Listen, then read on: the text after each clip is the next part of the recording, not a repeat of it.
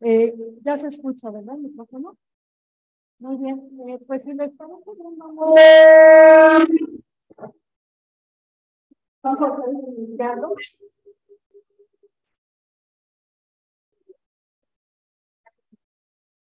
Déjenme ver si tenemos otro micrófono para hablar.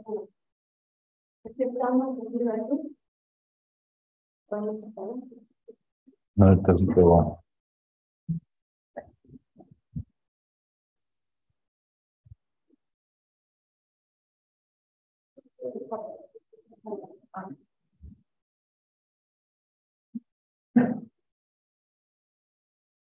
Bueno, pues muy buenos días a todos. Sean bienvenidos a pues a este especial que tenemos el día de hoy sobre normalización con pues nuestro muy querido Charles Corrie. Para todos aquellos de ustedes que no conocen a Charles, me permitiré como profesor muy reconocido experto en la organización a nivel internacional. Es una de las personas que más sabe de estos temas. Él inició su carrera en la parte de agricultura, es ingeniero, tiene un MBA y trabajó en los dos y desde hace ya varias décadas, bueno, aquí está, gracias, dirige, ha dirigido comités muy importantes en la ISO. Estuvo desarrollando la norma de creación hasta hace unos meses. Estuvo también en el proyecto de ley de 45.000, que se instalan los momentos que tendrán el proyecto de la ESA, la 55.000, respecto a una experiencia muy amplia. Y le agradecemos mucho que haya aceptado venir a la universidad, ha dado este curso para nuestros expertos, nuestros comités expertos de la universidad, el T032, de educación y como ustedes se imaginarán, tenemos la universidad, y en este momento, hacer comités nacionales no todos están haciendo la Ciudad de México. Entonces les doy la bienvenida a todos los que nos presentamos en esta presentación de Mtro, y le agradezco por esta presentación de muchas gracias por muy bonitas instalaciones y que nos esté ayudando y facilitando la discusión para todos nuestros expertos de la organización.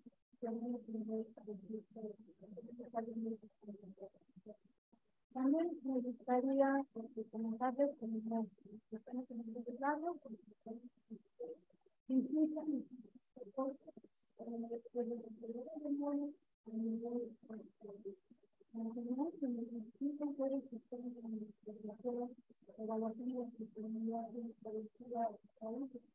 funcionarios de la bienvenidos a una universidad como siempre se trata en el municipio de Huesca. Les voy a también, si me lo permiten, hacer un par de avisos. El primero es que retiran el cubrebocas porque no puedo, no me escuchan si lo tengo, pero mi ayuda tiene los controles sanitarios, entonces yo no le puedo empezar. El cubrebocas es un protocolo de corporación. Hay una ventilación para la especial sala que tiene que estar manteniendo la base de la fría, de la total limpia, pero es un individual. Al fondo del pasillo se encuentra un bebedero a mano izquierda. Todo un bebedero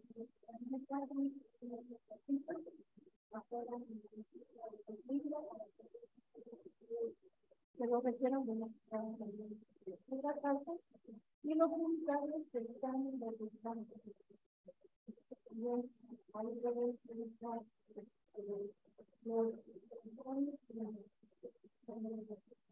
Entonces, en los preámbulos, presentamos la bienvenida, muy breve bienvenida a Estados Unidos,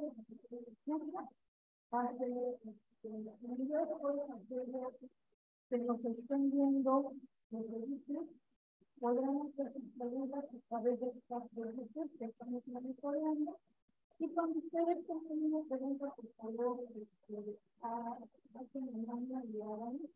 Si es necesario, en algún momento haya que conocer los traductores, por favor, háganmelo saber.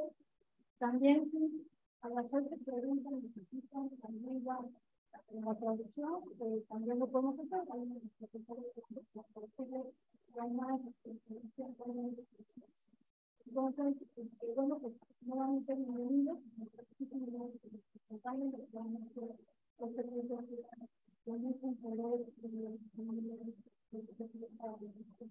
Yeah, thank you very much for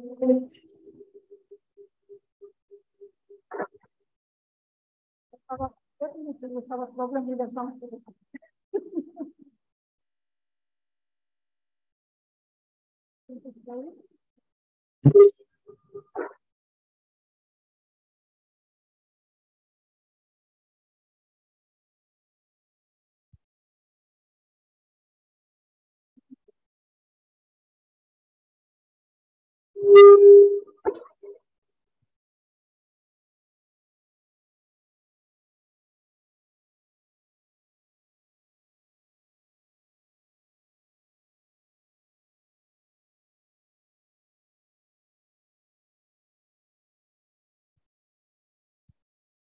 Just thank you very much for being with us in the university, for agreeing to conduct this training for our expert, the standardization expert.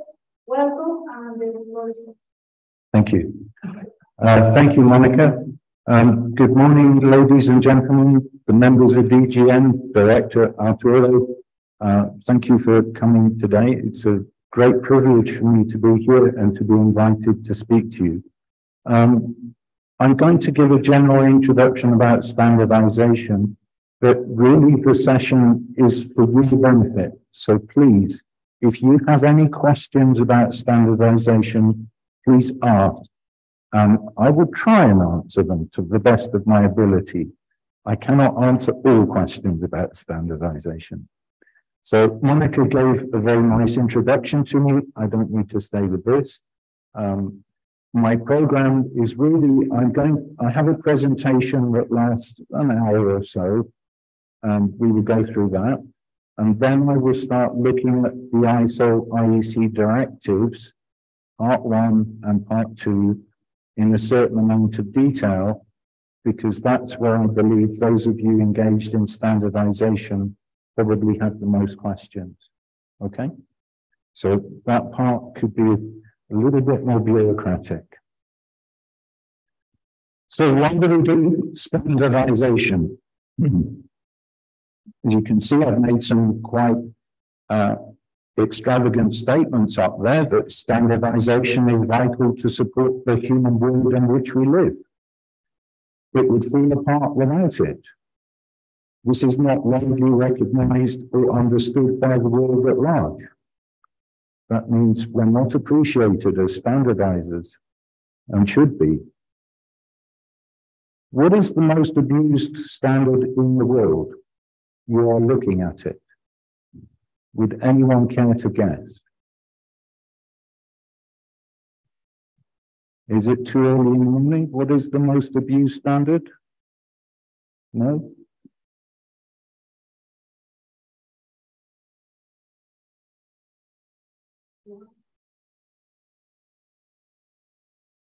No, not mobile phone. It's the alphabet.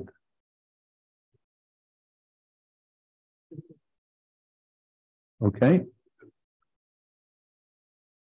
What is standardized in this photo?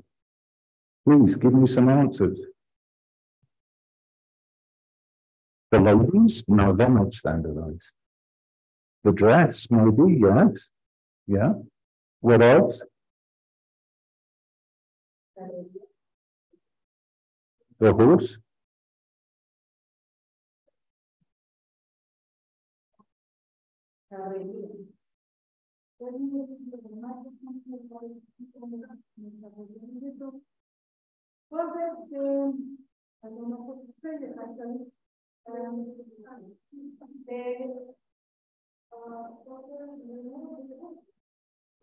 I would just say standardize our requirements to be dresses that we have, the form we have, size we have, and then the first. Okay. This is sports writing.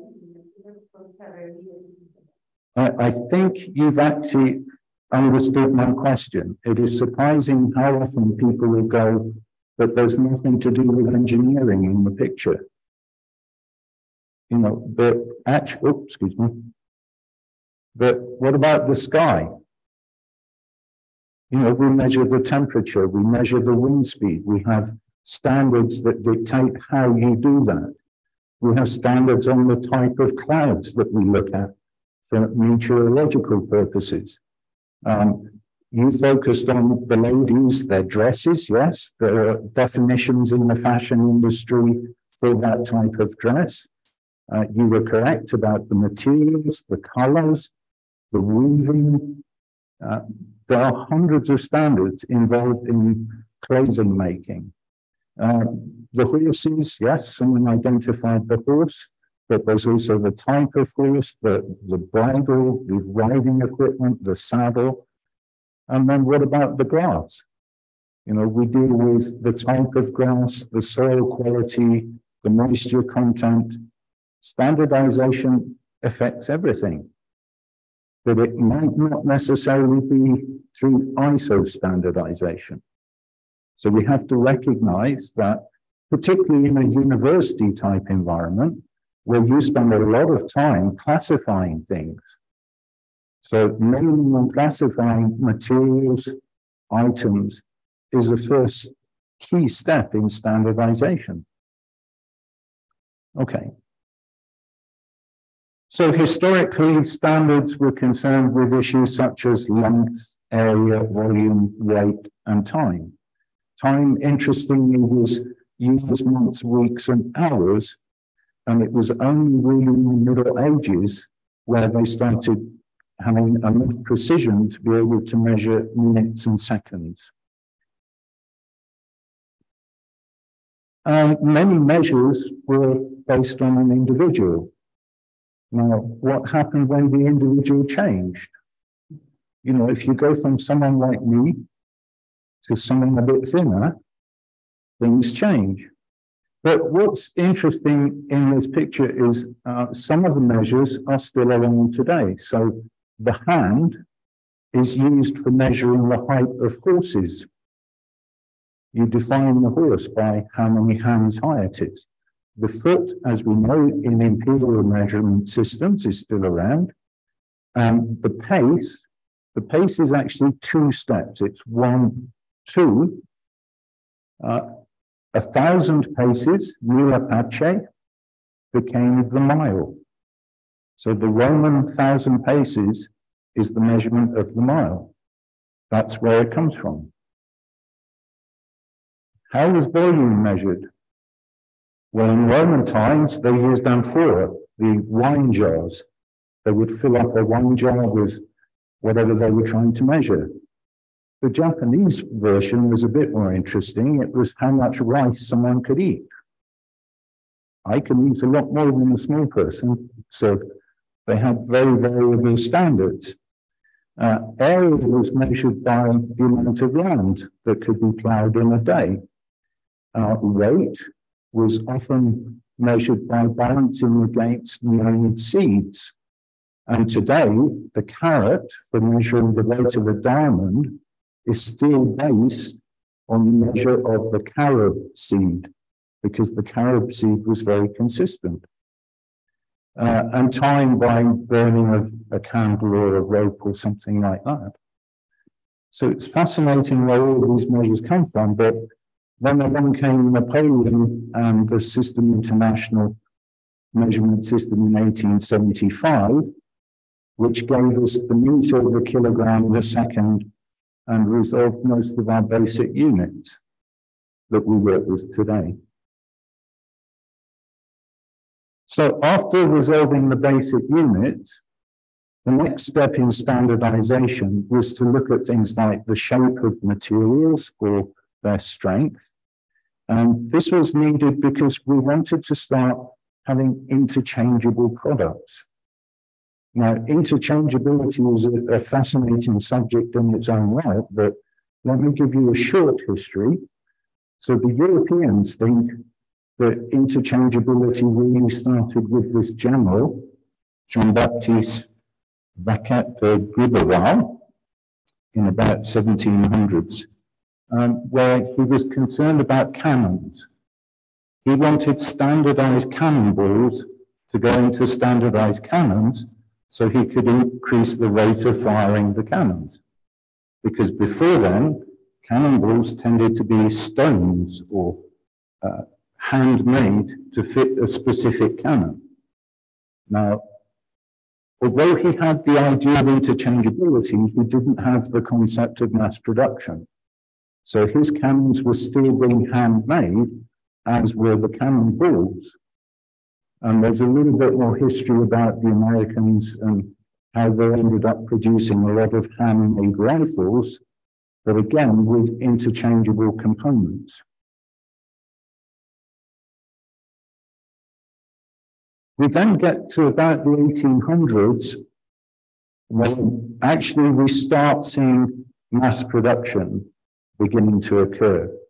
And one of the earliest versions of mass production was these wooden blocks for ships, for pulling the ropes and the sails up.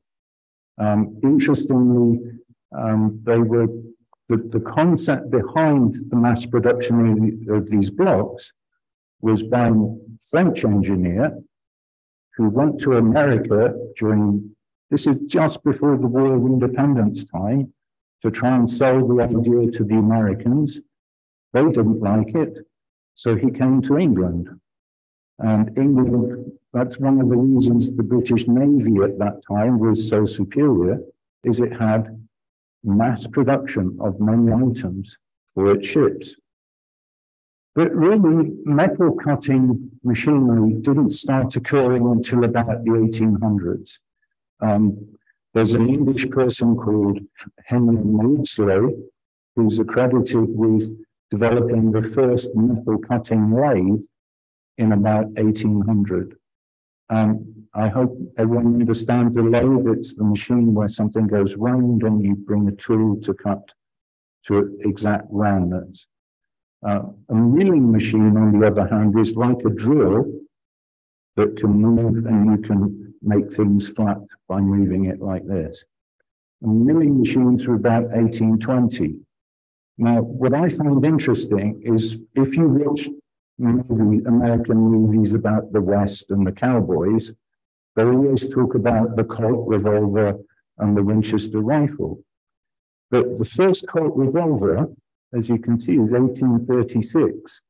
So it only took about 10 years from the invention of these machines to very large-scale production of admittedly relatively small engineered items, but they had completely interchangeable parts.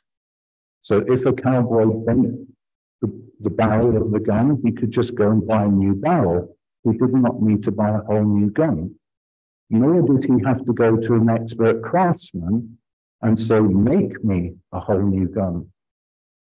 So interchangeability, as you can see, it progressed very quickly.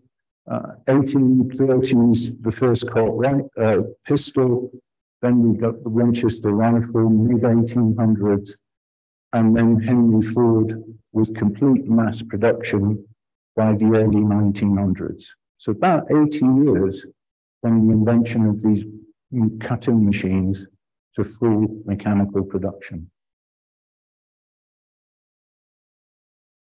But that was sort of the European-American history. We forgot about the Chinese. China had invented the concept of interchangeability with typing blocks in about the 1100s. And indeed, more recently, we've all seen pictures of the terracotta army. The crossbows that they discovered with that army had interchangeable trigger mechanisms. So actually, the concept of interchangeability is going back to at least 200 BCE. And there are other examples that we didn't really talk about before the general.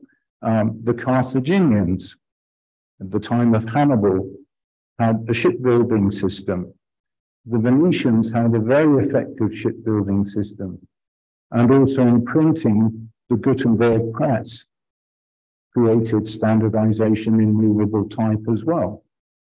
So interchangeability has been going on a long time.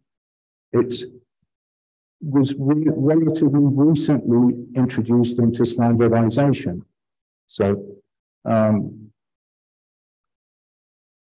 the UK, and we always like to claim to be the first at everything, the engineer who designed the famous bridge in London that opened, John Wolfe Barry, he approached the Engineering Standards Committee to standardize steel beams, I-beams and box beams. They were the first efforts that he wanted to achieve. And very quickly, there was a realization of the need for product conformity. So some sort of testing to prove that the products were conforming to the standard. And BSI again likes to claim its kite mark is the first product conformity mark in the world.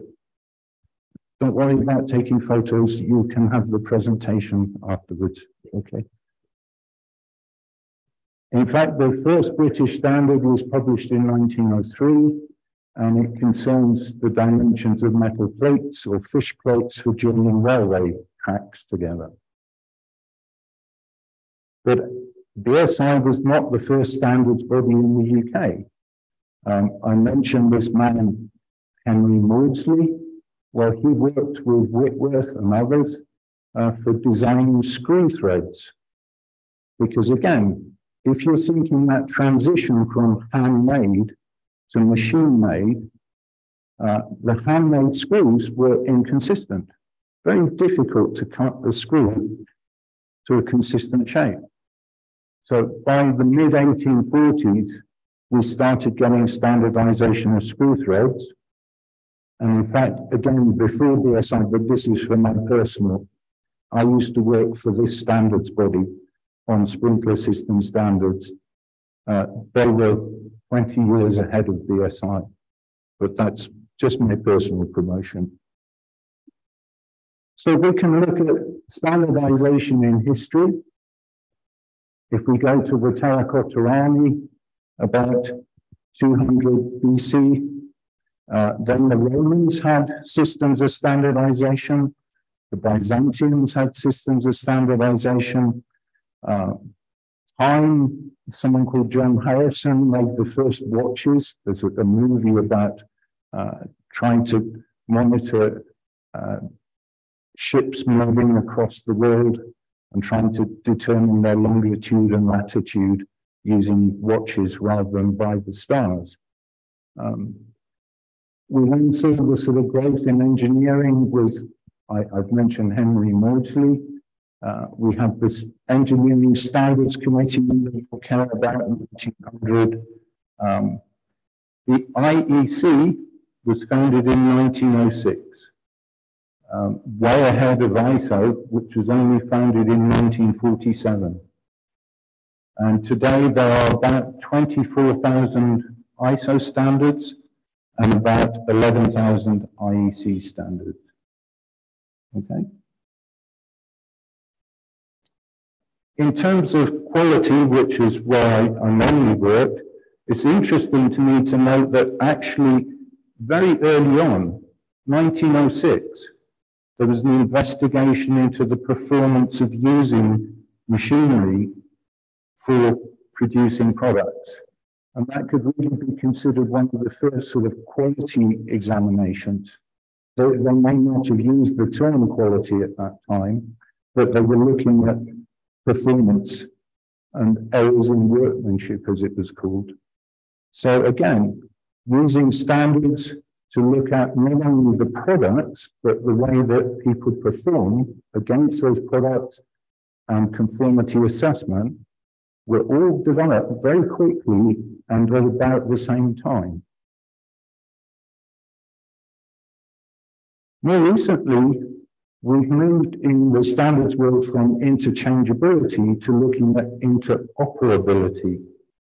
So how does a telephone network operate? How do credit cards operate? I can go anywhere in the world. My phone works here. I hope everyone's turned their phone off, please. Yes. But think about that. How does a telephone system work?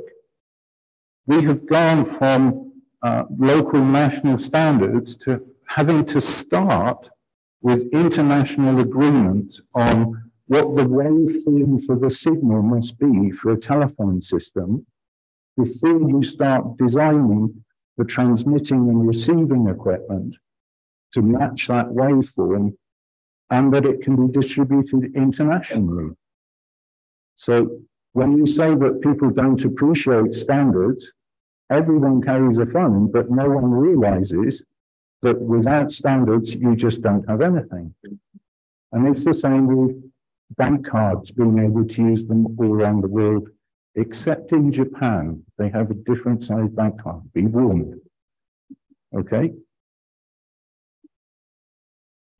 So we're not just looking or seeking to replace parts interchangeably and effectively, we're making to make different products and systems work together. And this definitely in the digital era has led to lots of standards about handshaking, how the different components talk to each other, what signals must be sent between them, how they must be received, etc. Now, sort of looking at the trend in standardization, we've gone from what was being made, the products, to how things were being made. So we defined processes. And now we're looking much more at good practices. And if I show this sort of slide, we had product standards, railroads, things like that. Then we went to process standards, quality systems, health systems, information security.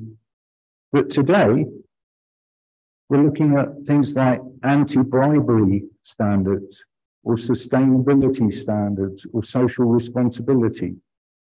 So it's no longer what you make or how you make it, it's do you apply good practices in that process. And this is reflected in businesses being more and more concerned about their reputation and protecting their brands. And that can involve protection of what's happening in their supply chains.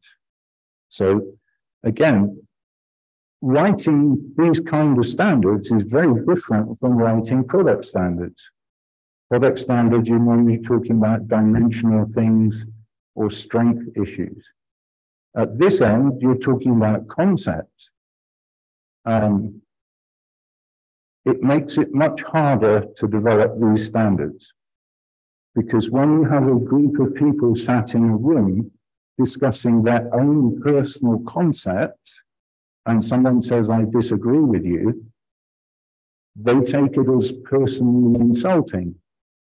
Whereas if you were saying, well, we need this dimension, they might argue that's right or that's wrong, but that's not a personal issue. It's just a physical issue. So actually, it's changed the dynamics of the kind of discussions we have in standardization work.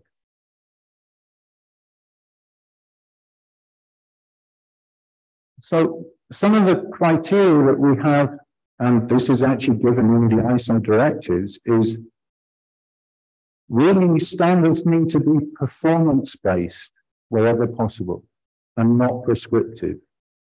Okay, there will be times where prescription is necessary, but you should really be stating what has to be done, but not how to do it. So this is so that you allow innovation in the process. I mean, I've given examples at the bottom here. Does it really matter what color your kettle is for boiling water, or what shape it is? Some have the handle on the top, some have the handle on the side, some of them are square, some are tall. Do you need to standardize those characteristics? What are the essential characteristics we need for a kettle? Well, it must hold water.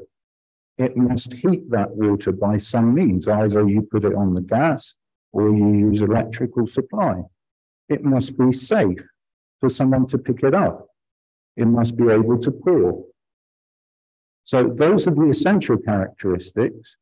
The other issues about how you make it, do you use an injection molding process? Do you use a fabrication process? Who cares? As long as it meets the essential characteristics, the performance characteristics, we're okay. And you could also think about how standardizing an organization's attitude to health and safety. Now, we have standards about health and safety, and that's about trying to ensure good performance, but we're not telling them how to do it. You know, it's still up to the organization to decide how to do that. And in different cultures, you will have to take different approaches. Okay? So this is a fairly critical comment about standardization. Let's be performance-based and not prescriptive. What is a formal standard? This is the definition from ISO Guide 2. A document established by consensus and approved by a recognized body that provides a common and repeated use, rules, guidelines, or characteristics for activities or their results, aimed at the achievement of the optimum degree of order in a given context. And then there's a note about they should be based on the results of science, technology, etc. Well, that means that a standard can be almost any document you want it to be. It can address anything. My reason for raising this is it's embarrassing. There was a meeting of the European standards bodies. We have the Committee of European Normalization, CEN, and there are 29 members. The 29 technical directors were meeting.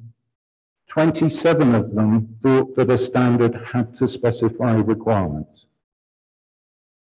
They did not understand that a standard can be guidance or rules. Again, this is important. People don't, even within my committees where I've been working with some people for 10 years or more, they still think a standard has to specify requirements, even though they've published guidelines. They seem to think the guideline should be called something else. Monica, you have a question? I just wanted to add. Thank you. So I just wanted to add to this comment you are making that we have the same problem. I have here in some of our national committees exactly the same comment, and is, as you said, it is a big concern because people don't understand that most of the standards actually international standards, so not requirement standards. We don't need a conformity assessment for everything. So no. That's a big issue and something that we have to try to emphasize in all our committees, and remember that not everything needs to be to go to a formal process of conformity assessment is not necessary. Indeed. Yeah. Any other comments on that issue? No? Okay. Some would even question whether a standard has to be a document. So if you remember, Napoleon and his System International is based on a bill of platinum for the kilogram and a rod of platinum for the meter. Okay, we now change that, but originally the standard was physical objects. In fact, they were considered so precious that during the Second War, the Germans agreed with the Americans not to bomb the Bureau of Pieds and Measures in Paris to avoid upsetting these two items. Okay? But the most expensive British standard we have is this fan of colours. Why? Because the wavelengths of the inks have to be precise. You cannot just type it out on your computer printer. And finding people who can specifically print at certain wavelengths of light is difficult and expensive. I'm sure in the university here, you use colorimeters. How do you calibrate the colorimeters? Do you use sort of these type of color charts? I don't know.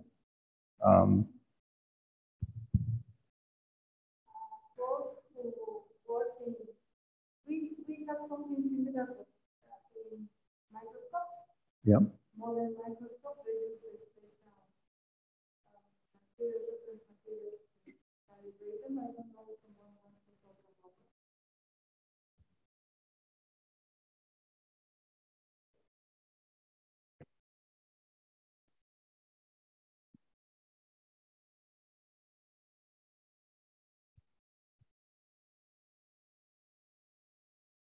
En LANSIC sí se trabaja con el color, hay colorímetros, pero se trabaja principalmente con colores aplicados al arte o a murales, por ejemplo, prehispánicos. Y bueno, lo que se hace ahí es buscar más bien los componentes químicos de los colores, porque dependiendo de qué material es, o más bien de qué época es el tipo de material que se usaba. Si era un material tipo proveniente de la tierra, como hierro o cromo, o si también pueden ser otro tipo de materiales orgánicos, como los que se derivan, por ejemplo, de flores como el cempasúchil, palo de Brasil, etcétera. Entonces, sí se estudia el color con colorímetros, pero también se generan espectros de elementos químicos o de reflectancia.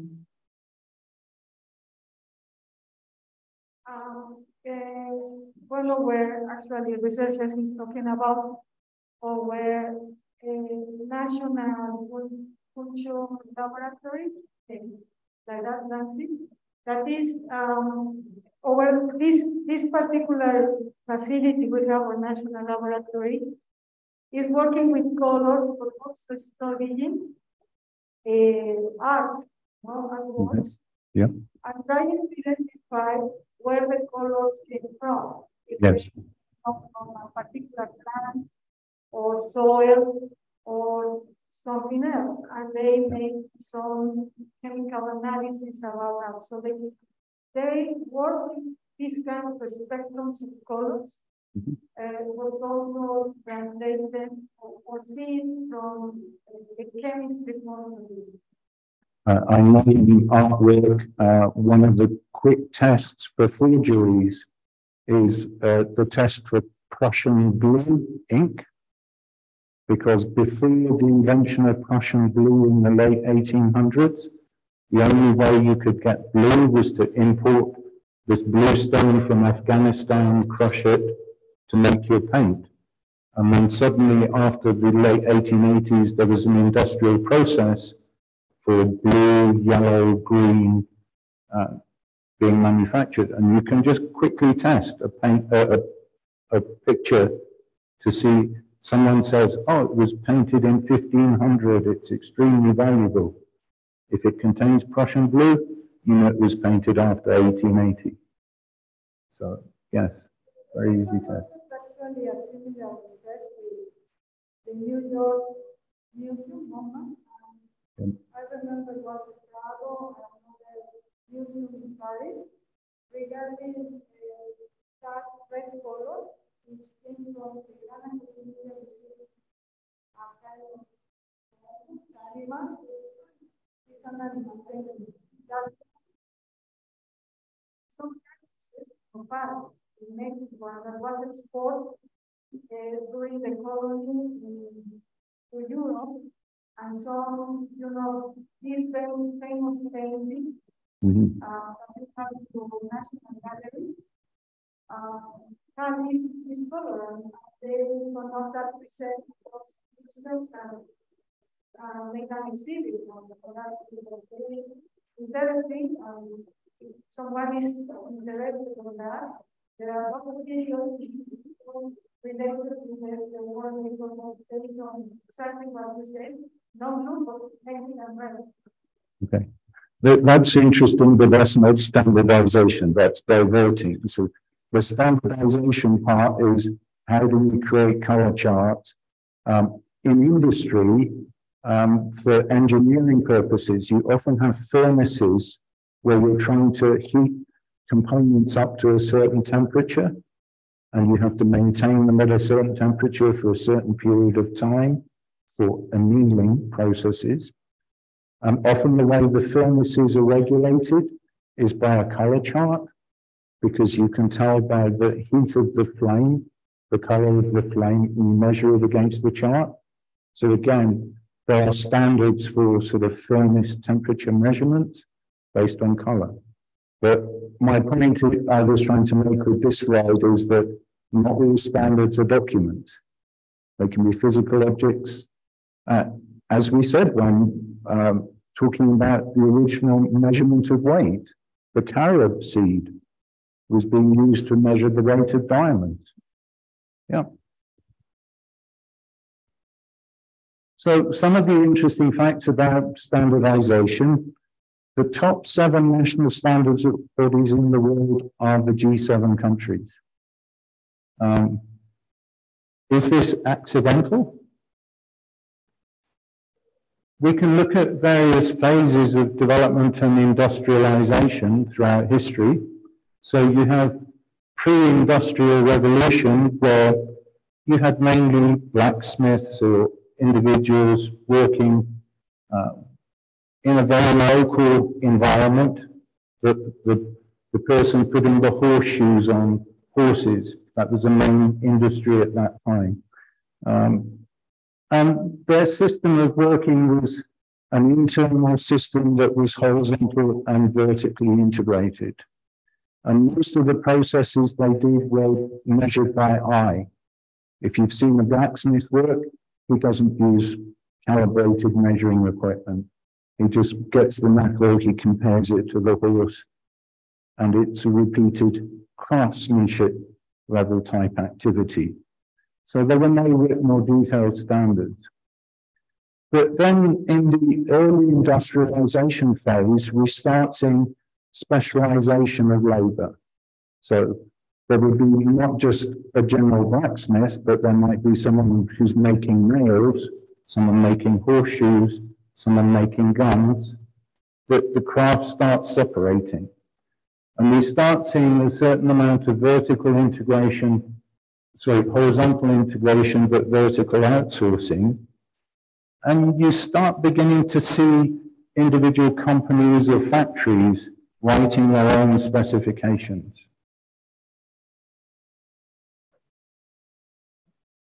And the next stage was national standardization, where you start seeing specifications being produced nationally, shared within industrial sectors, in order to start the processes of mass production.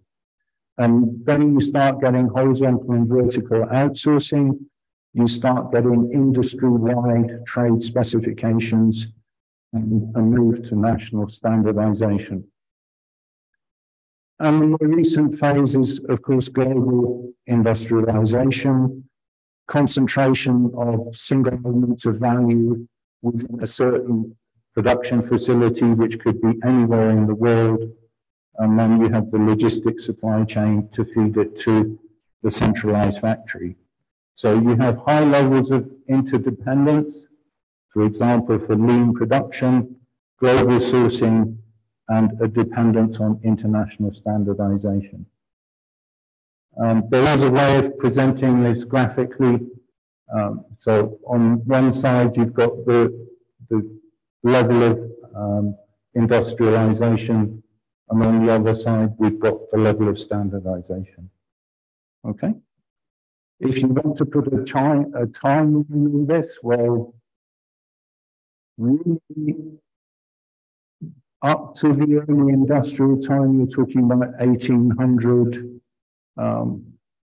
Mass production, as we saw with Henry Ford, actually Henry Ford stole the idea from a butcher company for meat, the idea of a production line. But about 1900, and when do we think globalization really started? 1960s, 1970s, something right about then.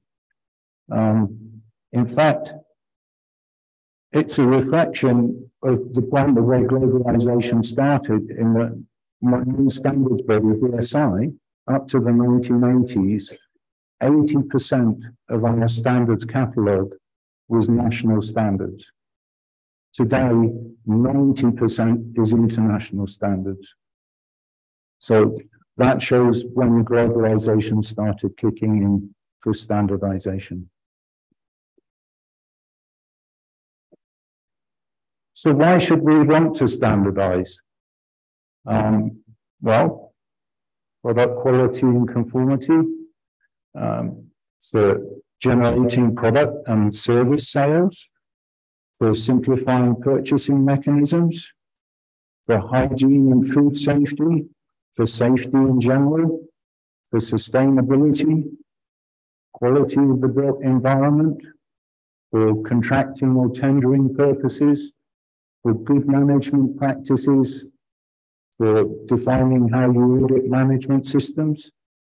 There are a variety of reasons. And we can say that standardization is critical to economic development because it allows concentration on areas of competitive advantage. It enables the move from mass production to lean production. It enables the move from local state to national to international systems as industry is globalized. And critically, it also supports the World Trade Organization's objective of the removal of barriers to trade. And I'll come back to that in a minute. Why is formal standardization good for a national economy? Well, there are four key identified areas. It assists in innovation. It enables national ideas to become accepted internationally. It balances producer and user interests, and it can assist in deregulation. So let's look at these in a little bit more detail. Assisting innovation by sharing best practices, designers can focus on real product enhancement. Okay, you're not dealing with the basic stuff. As we were talking about with the kettle, what were the characteristics you have to deal with? A designer doesn't have to think about those anymore. He gets the standard, these are the characteristics you must address. And he can use them as a checklist. It can help by setting benchmarks for performance, quality, and safety. It can help by establishing parameters for interoperability. And it can help by making transparent the technical requirements that innovative products must meet to gain global market acceptance. Okay, so that's assisting innovation. It's enabling national ideas to become accepted internationally. I mean, if you have a national standard and you promote it to ISO or to the IEC and say, why don't you adopt this?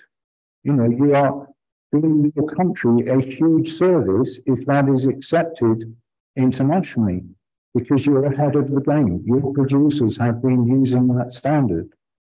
The rest of the world potentially hasn't. But when you look at the directives, we'll look at how you play games on that issue to win the argument.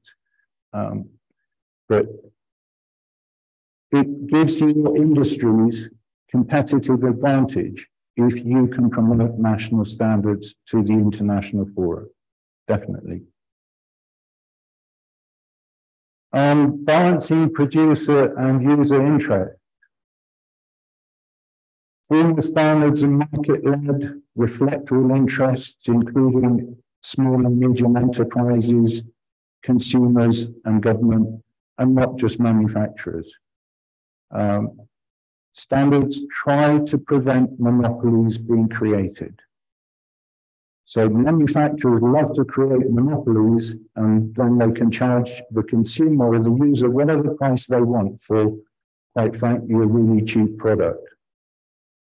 But by bringing in consumers and users into the discussion in developing the standard, that leeway for control through standardization is removed, or should be removed. That's important. So we're trying to promote fair competition and counteract unhealthy concentrations of economic power. We're actually trying to reduce development, production and transaction costs for both established businesses and new entrants to the market. If you've published a standard, then a new company wanting to enter, let's say, manufacturing of computer motherboards or something like that, they can just go to the standard. They can see what they have to produce. Therefore, they know that they can enter that sector of the market without any barriers. Lastly, as well, increasing the diversity and quality of suppliers for both producers and consumers. Because as soon as you produce a product standard, it gets picked up and new manufacturers start entering the market. So when you as a purchaser are looking for those items, you have greater variety of suppliers to choose from. So greater diversity. Assisting in deregulation. Regulations set general principles, but standards, as I've just said, by having all those parties involved in the development of the standard, you have the input of those people who actually have to use the standard. I mean, we know what it's like when your parliaments write legislation and you read it and you go, who wrote this? Do they live in the real world? Or are they living in sort of some legal colony on a different planet? Actually standards are written in a much more usable language. I know people would contest that. We have certain problems with how we express things in standards, but compared to legislation, it's a lot more readable. Also, standards tend to be much more practical because it has the involvement of the people who have to use them. Now, compared to legislation, sometimes even to begin to change a piece of legislation, you have to have a parliamentary debate, and that can take years. Whereas with standards development processes, we have certain rules, but they can take just months. So we're much quicker at amending and updating as circumstances change. Also, our standards are voluntary and indicative and not mandatory and prescriptive. When people write legislation, you have to be prescriptive. You have to be absolutely precise. There's very little leeway for descriptive or optional approaches. And also, because we allow different sort of characteristics to be given for products, provided they meet the essential core requirement, it allows different routes to compliance, and so it doesn't stop innovation. And that, for countries, innovation is the lifeblood of what you're trying to do to export and win the world. Now, I mentioned the WTO, the World Trade Organization. The World Trade Organization allows the adoption of international standards as national regulations without, this is where legal language comes in, shall be rebuttably presumed not to create an unnecessary obstacle to international trade. So the World Trade Organization has recognized that adopting an international standard as a national standard does not cause a barrier to trade. So if you're going to reference international standards in your tariff systems for importing, if you base those on international standards, you will not get complaints from the WTO. And that's very important. Or that has been very important for globalization. At the moment, the world seems to be in reverse, going away from globalization back to nationalization. So I don't know where that's going. Monica, you have a question? Just a comment regarding this issue.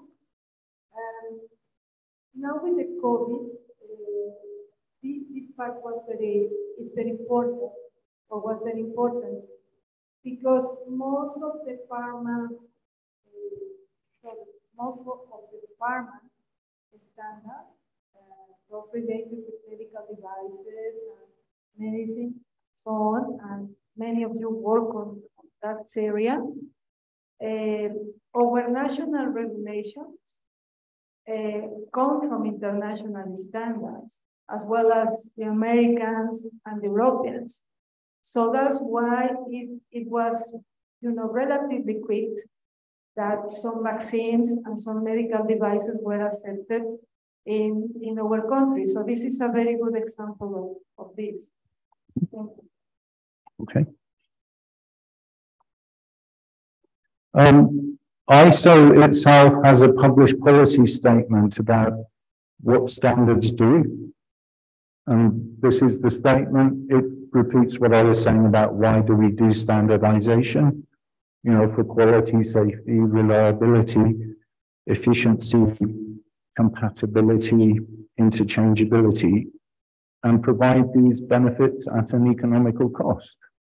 They contribute to making the development, manufacturing, and supply of products and services more efficient, safer, and cleaner.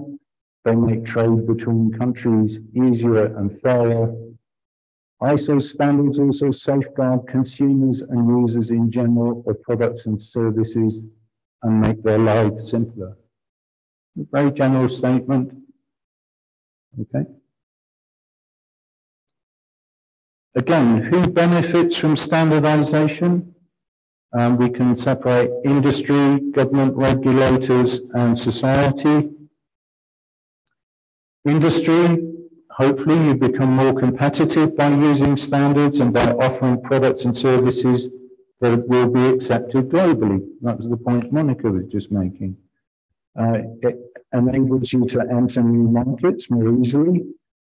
Hopefully it will enable you to raise your profits by offering products with increased quality, compatibility, and safety, reduce costs by not reinventing the wheel every time, and benefit from the knowledge and best practice of leading experts from around the world. You're getting free best practice when you buy a standard. The world's best people for a particular subject have come together to create that standard. And you as a producer get that information just for the cost of obtaining a standard. Government, well, we've talked about regulation, but harmonizing regulations across countries can boost global trade.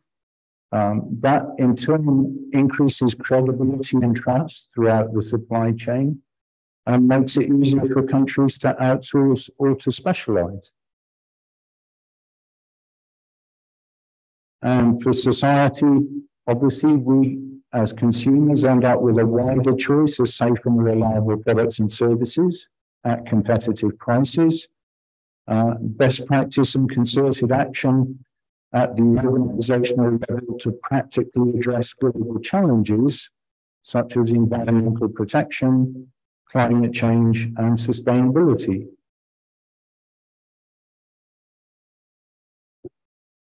Now, that might have sounded very hypothetical, but this is the results of research BSI commissioned in about 2013-14, I think, was the report. And it's an investigation onto the benefits of standards in industry. DEIS is our government department for trade and industry.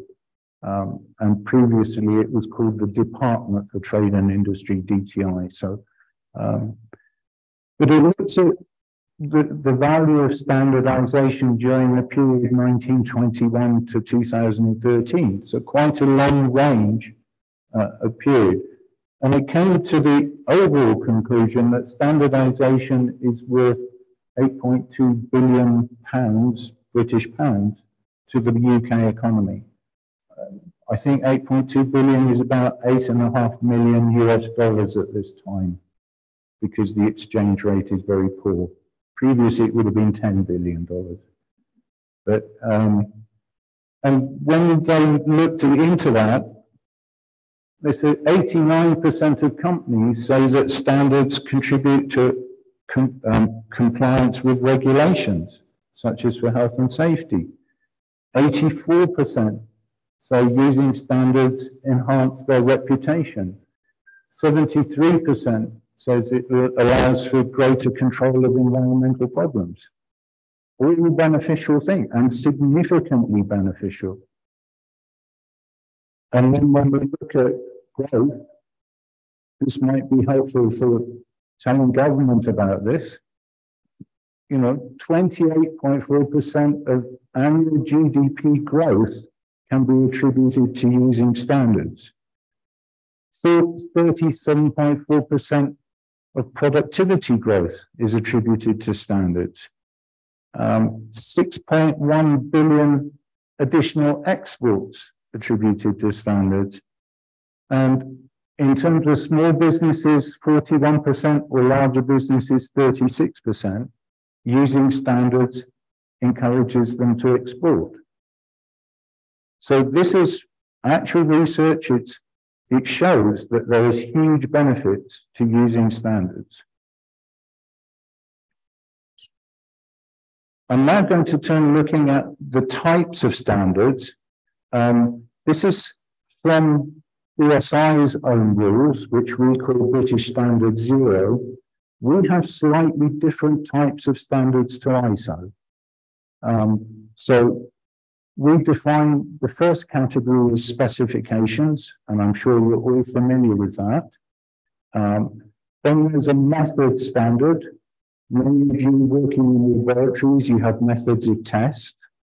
So that's nothing particularly new. Vocabularies, we're all familiar with vocabularies. Code of practice, I'll come back to that. That's one that you probably are not familiar with. Guide, well, guideline standards, we have those, and classification standards. We don't call them classification standards, but we know that, you know, if you're looking at the standard for different grades of steel, it's a classification standard. The code of practice is interesting. A code of practice is a guidance document. An example would be for how do you safely handle large plates of glass. So you see all these modern buildings being created, and they have what, 3 meter by 4 meter plates of glass being put on the outside of the building as the cladding. So how do you safely handle those types of pieces of glass? You can't be prescriptive, because you have different types of glass being used on different buildings, different sizes, different factors. in their construction, because some will be laminated with plastic, others won't. So a code of practice says, you know, it's a good idea to wear a pair of gloves because glass is sharp. It's a good idea to use those big suction things to lift up the plates of glass. But while it's written as guidance, many of our legal regulations say that if an organization does not follow the code of practice, then it can be prosecuted. So a code of practice is a set of guidelines being used as regulation. It's not a situation you find in ISO. This concept has not been adopted there. But so it's a slightly British and unique category, but you could think about adopting it through DGN if you want to. ISO has several types of documents. When we talk about standards, most of us are referring to full international standards. And for something to be published as a full international standard, ISO claims that the standard bodies that voted on it had given 75% of them had approved it. So that's the criteria for a full international standard. Something that's not quite as well supported can be published as a technical specification, which only gets about 66% approval. In terms of the layout, sorry, I should go down one more. There's also a publicly available specification, which just requires a simple majority.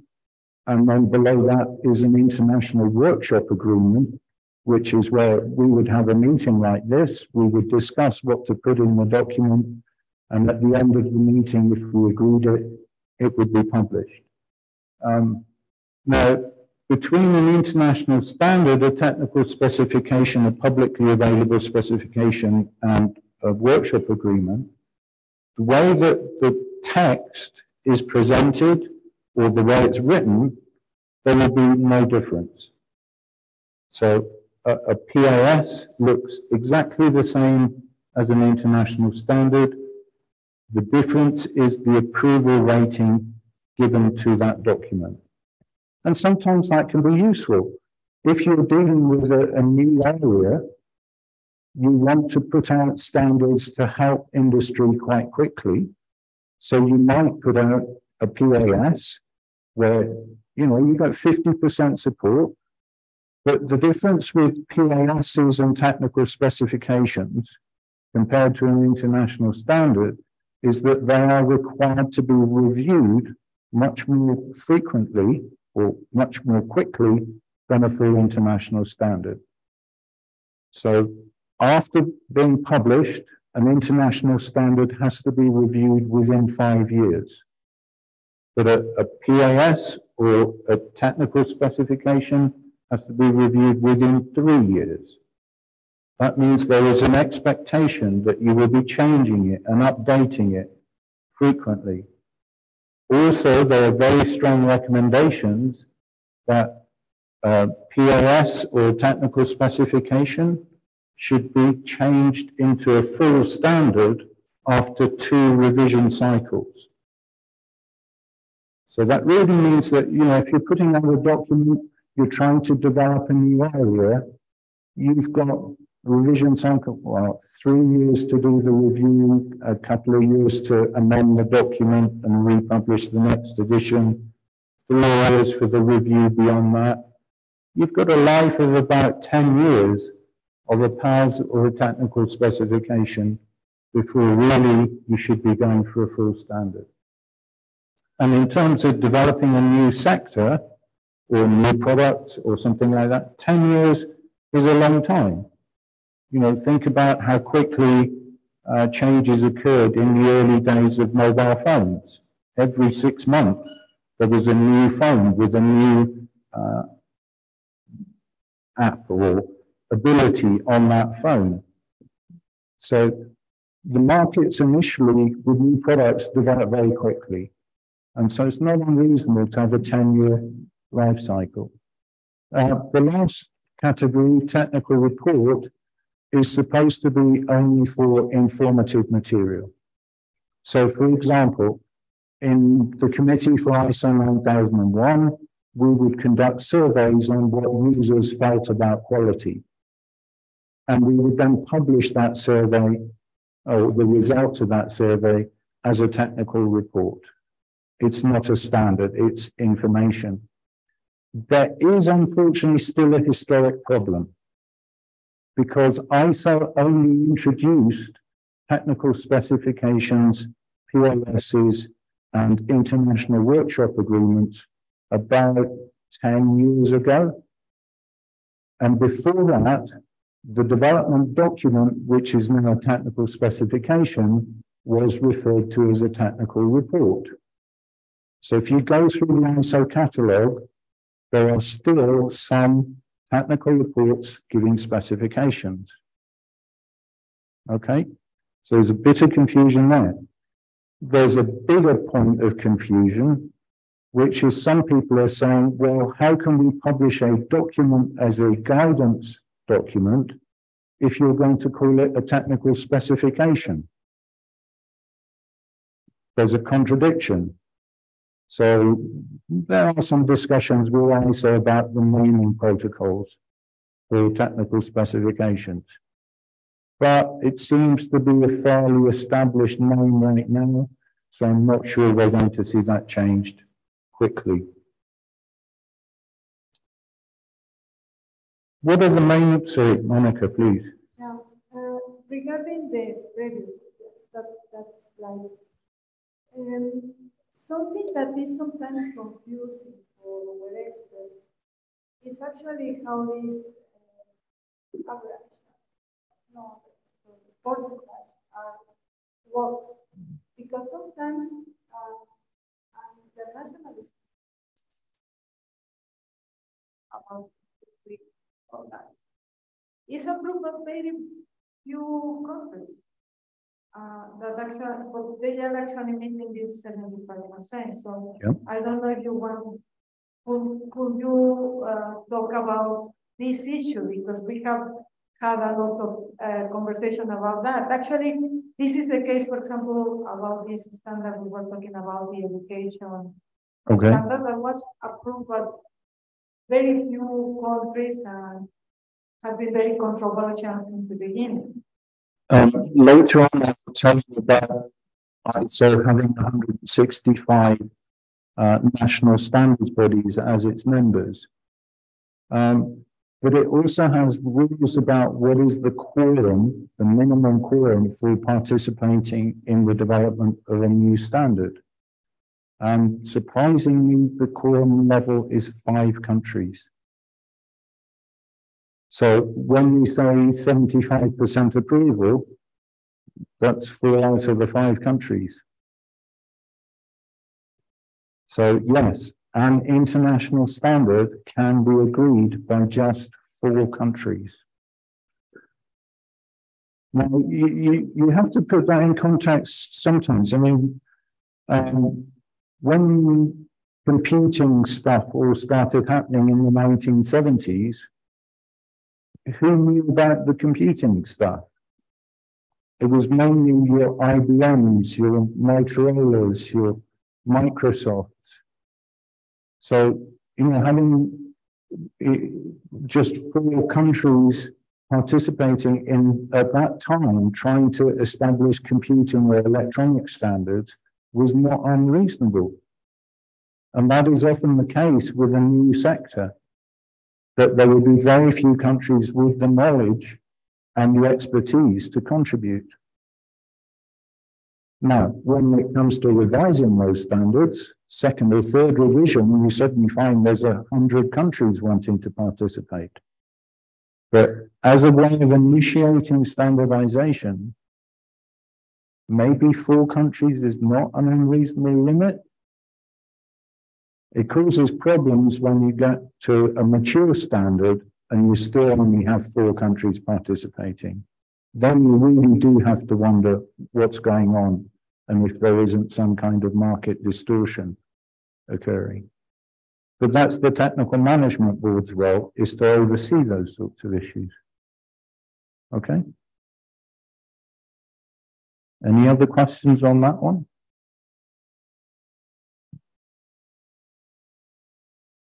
No? Okay. So who are the main international standard bodies? ISO, I've been talking about a lot, the International Electrotechnical Commission, IEC. There's also the International Telecommunications Union. There are many others, Codex, for example, for food safety. But in standards world, these are the ones we normally refer to. You also have regional bodies. I've given the 3 European ones, SEM, which is the equivalent of ISO, CENELEC, which mirrors the IEC, and ETSI, which mirrors the International Telecommunications Union. Now, I think COPANT is trying to act in the same way, but has it actually published COPANT standards yet? I don't think it has. I haven't seen it, but I don't know if our colleagues from DGN know. COPANT ha publicado estándares únicamente sobre COPANT, bueno, para la región COPANT, o solamente son equivalentes de la ISO, que es lo que normalmente hacen ustedes, ¿saben?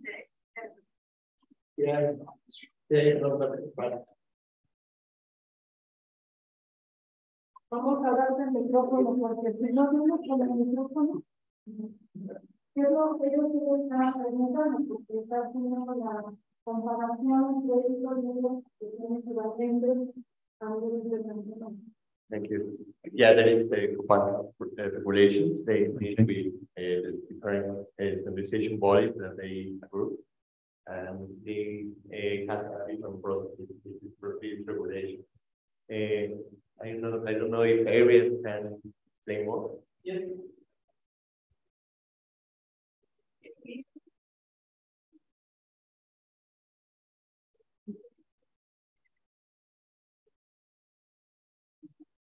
Y muchas gracias.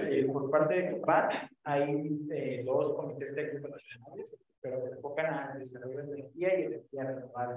Se desarrollan normas técnicas regionales, nada más para el área, para la región de Latinoamérica. Y si bien toman como referencia algunas normas internacionales de IEC, que se desarrollan para.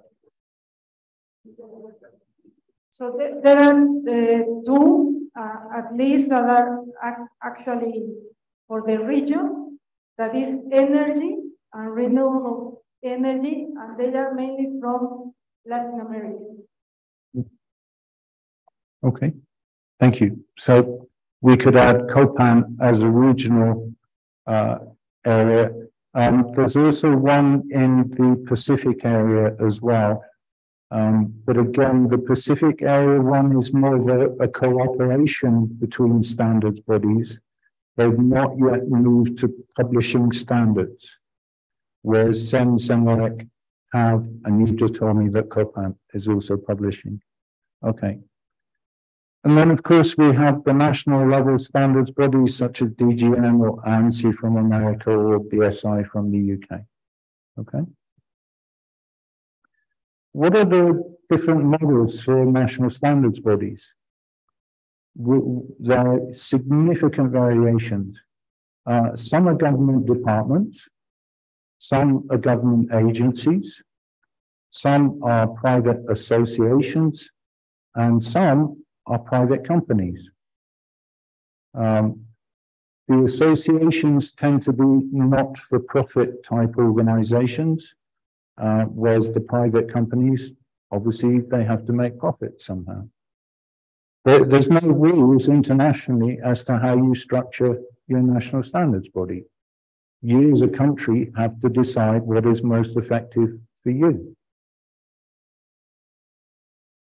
How many national standards bodies can a country have? Some just have one.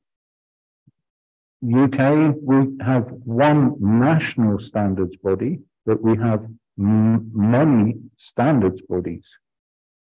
Some have two. Germany is a good example.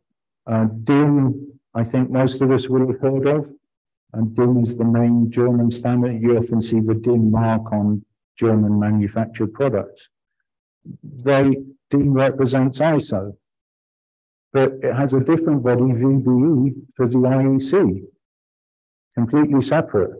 In fact, there's a marvelous problem between ISO and IEC in that DIN proposed a standard to ISO, and ISO said, but this is for an electrical standard. It has to go to the IEC. But DIN said, but then VBE would get all the revenues from selling this standard. You can't give it to the IEC. It was eventually resolved by creating an ISO committee in the IEC, just to make sure that DIN maintained the revenues for its idea. It's a wonderful political solution. ISO SC31. Sorry, IEC SC31, if you want the reference. But then we have some countries with multiple standards bodies. And perhaps the USA is the biggest one that we all come across. We all know about ASTM or SAE or the IEEE. Yes? No, you're not? Okay. So ASTM, American Society for Testing and Materials, SAE, the Society of American Engineers, the IEEE is the Institute of Electrical and Electronic Engineers, IAQG is the International Aerospace Quality Group, and the IATF is the International Automotive Task Force. The problem with these is that they've tried to relabel themselves as ASTM International, SAE International, so that they can cooperate with ISO. But most of us still think of them as being US, and most of us still think of them as trying to dictate US ideas to the rest of the world. There is an issue about that. And a great deal of sensitivity. But the main thing to note is that ISO and IEC will only accept one standards body per country. Sorry, Monica. Maybe this could be interesting for you, but here in Mexico, we have in the previous slide, we have all the 4 models. We work with the 4 models here in Mexico. Okay. And about the standardization bodies, we have 10 standardization bodies. Mm-hmm. And in ISO, the only standardization body that participates is the DGN. Yes. Yes, thank you. No, in fact, Canada has a very similar model for you. Canada has about 11 recognized national standards bodies, CSA being the largest one. And because of disputes in about the 1970s and 80s as to what area each standards body should be working on, the Canadian government created the Standards Council of Canada, SCC, which has oversight and regulates between the 11 different standards bodies. Okay? But in the US, that really hasn't happened. I mean, why do they have NIST separate from ANSI? To me, it seems illogical. NIST is a government-funded organization, ANSI is a private corporation. So why is it that ANSI became the ISO member, not NIST? I don't know the history of the politics of that one. Yes. Well, like I asked that to one of our American colleagues because I couldn't understand it either. And the reason was a legal reason. Okay. The NIST was forced to separate these activities from the methodology one we were conducting mainly, they have to send the standardization activities to ANSI, and also the conformity assessment activities to other and now HLA. So that's how that was the reason, was a real reason. But also I would like to comment on what you just said before about how Mexican works, and I was member of IEEE from some years, and other American standardization body, which is the best in computing, and they work really different from us. So the difference is that in the case of impratido, for example, they work a lot of researchers and produce a lot of new technology, and that's why they standardize. So they standardize it as a way to transfer the technology. So in our case, what we do is actually those technologies that are available. What we do as a company is to tropicalize them into our specific needs, but we don't create so much new technology and standards. So that's the main difference to me for the American model, which is very successful in that area, and our model which is more dependable in what others do, unfortunately. So that's something that probably we should ahead and try to change it, because we have very good institutions that we want to develop scientific technology and all. Okay, thank you for that.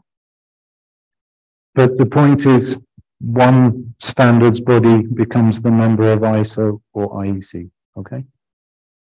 I mentioned very briefly, ITU has a different model. Is anyone here involved with telecommunications and ITU? No, okay. So when you go back in the history of telecommunications to when it was, you know, tap, tap, tap, tap, and the telegraph wires and things like that, most countries assigned responsibility for the telegraph to their postal commission, the post office. And up until about the 1980s, most post offices were still responsible for telephone systems completely. So what you find is that ITU, the main members are the postal services or the telecoms regulators from the different countries. And there can be more than one per country, and it's a subscription-based model.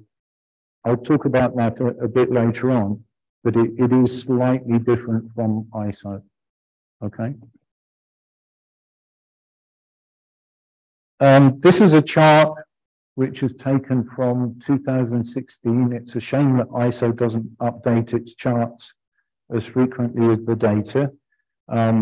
It's a bit difficult to read, I appreciate that. But at the top it's saying in 2016, ISO had 21,000 published standards.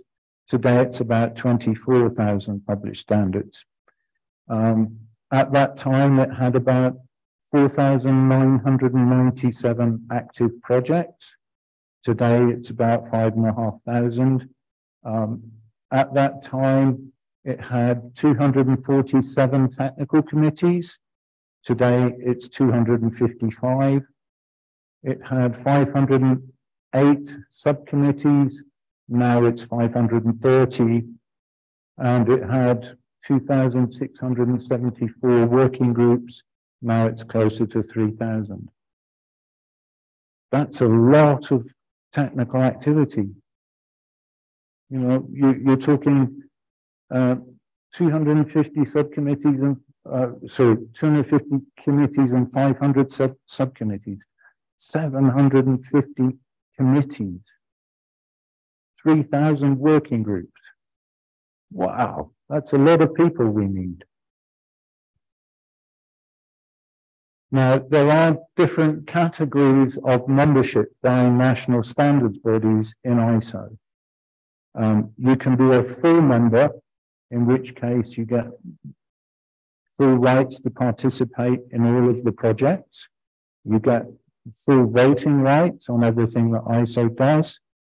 You can adopt ISO standards free of charge, and you may sell ISO standards without paying ISO a royalty if you have adopted them. If you've not adopted them, you have to pay them a royalty.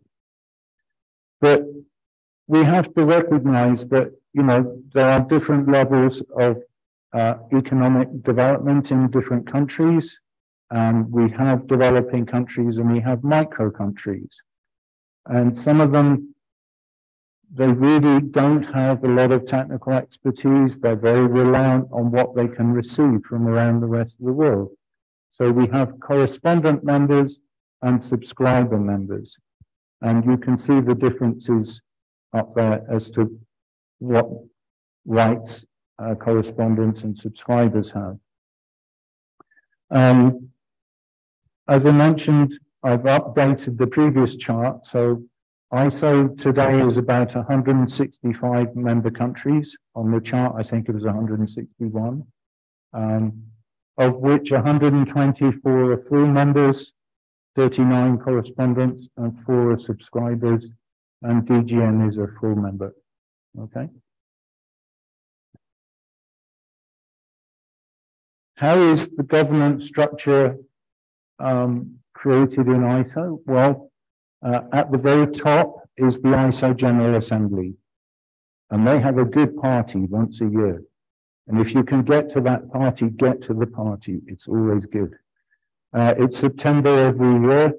You'll find about 700 people attending. This year it was in Doha, last year in London. It's not often the General Assembly comes out with any astounding decisions, but last year it adopted what it calls the London Declaration on Climate Change.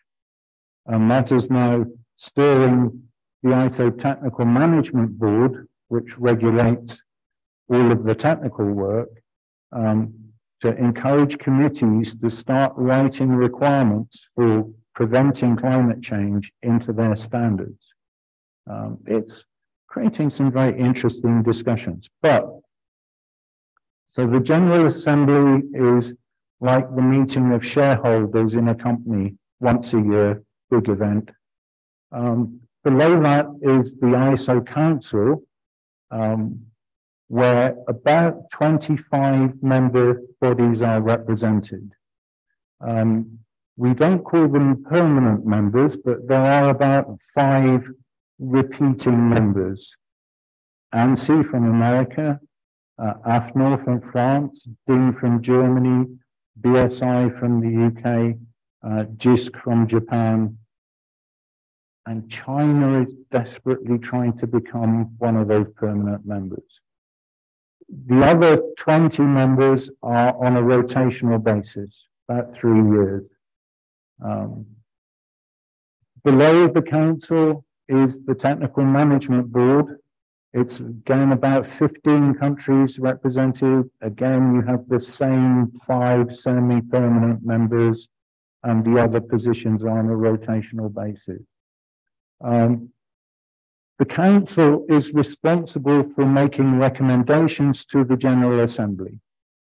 So the council is really the most powerful body in ISO, but overarching is the General Assembly. The council is where all the money men go. It's where they decide what price standard should be sold at, what revenues ISO should receive from national standards bodies, etc. And at the bottom, we have all the technical committees. That's where the 255 of them sit. But feeding into the council and also to the Technical Management Board are various policy committees. one of which we all find very strange is ISO CASCO, the ISO Policy Committee for Conformity Assessment. So all of you are writing standards and you have an expectation of conformity assessment. ISO CASCO has existed for about 25 years. In that time, we're not aware of it ever having issued a policy statement. Instead, it's created standards in the ISO IEC 17000 series for how conformity assessment shall be conducted. But it's never issued a policy statement. So we keep saying, why is it a policy committee? Shouldn't it be a technical committee? There's some arguments going on there. But there are other policy committees such as REMCO for reference materials. There's a policy committee for developing countries, ISO DevCo. I haven't listed those, but they're feeding in both sometimes to the Technical Management Board or to the ISO Council, or sometimes even directly to the General Assembly. You have a question? My question is in relation to how CASCO, what is the power of CASCO in instructing the technical committee or in guiding or advising? I just wanted to know and understand. Power. That's a very interesting thing. So whenever you ask ISO a question about, look, that committee is interrupting the work in my committee, please adjudicate and make a decision, ISO's answer is, why don't you go and have a quiet conversation somewhere and come back with what you agree on? And we say, look, we're coming to you because we can't agree on something. Please decide, make a direction. No, you go and have a quiet conversation. So when you say, what is the power of CASCO? If CASCO publishes something, then the Technical Management Board will say, well, why are you challenging what CASCO has produced? You know, CASCO is the authority in this area. Or I could use a different example. The Committee for Ships was producing standards about environmental protection for ships. Yet the Committee for Environmental Management was saying that we deal with everything to do with environment. Okay?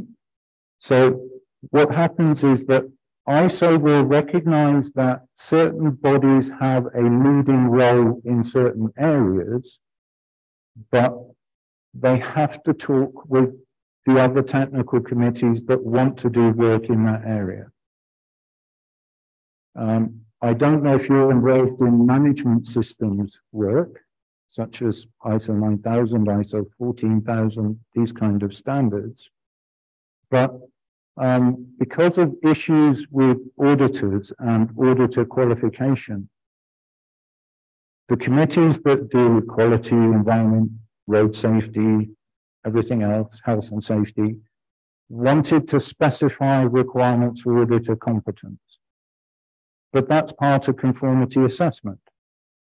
So what happens is you then get joint working groups between CASCO and the committee that wants to produce the standard, and eventually it's published. In fact, they're published as conformity assessment standards, in this case, the ISO IEC 17021 series. But that's how ISO tends to work. It's not CASCO has done this, we are dictating to you. It's a system of cooperation to begin with. I mean, sometimes you do get points where CASCO says, no, you are wrong, we're not going to let you do that, because that contradicts everything else we've established in the world of conformity assessment. But generally, we try and cooperate because TMB won't make a decision for us. Okay? Monica.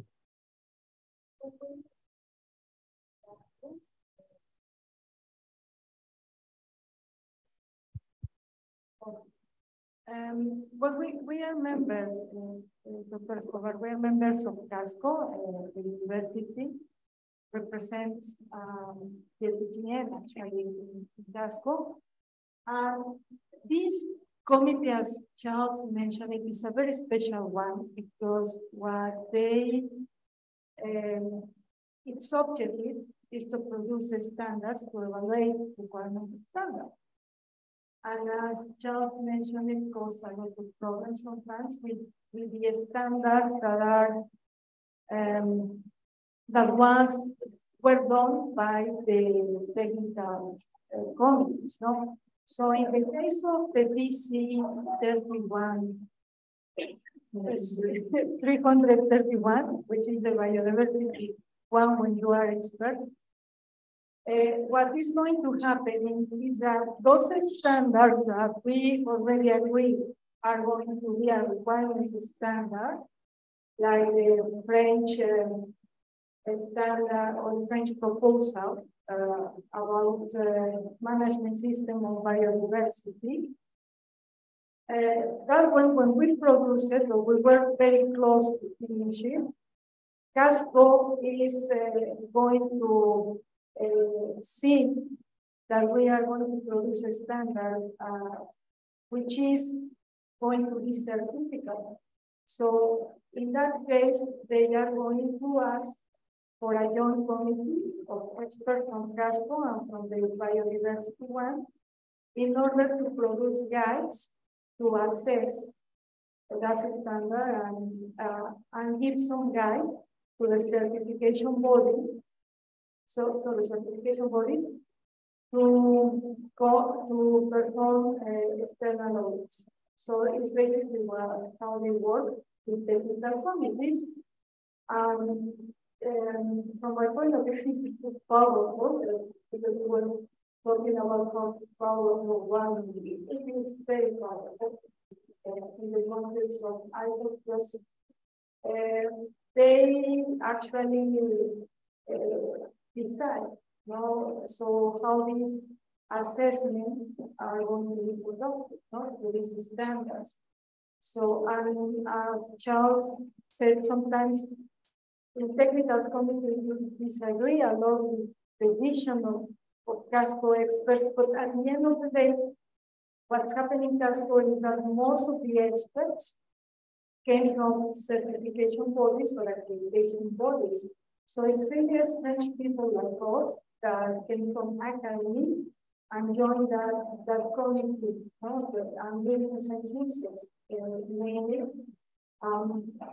It is really essential. So that's why, from my point of view, they conflict, because they have the particular vision of the bodies who are going to assess that and provide a certificate, which is different from the experts that create actually the requirement standard. So, but at the end of the day, the objective is correct, that they have to produce both of them. They have to produce a guide, a standard to assess the requirement standard. So that's it is a different committee. Charles just explained that it's not exactly a technical committee. It is a committee, but let's say it's one of those special ones, as the developing country one, that is another special committee in ISO, and there are others. Okay. Yep. Monica, I have about 20 more slides. Can I continue talking till 1:15? Or do you need the coffee break before then?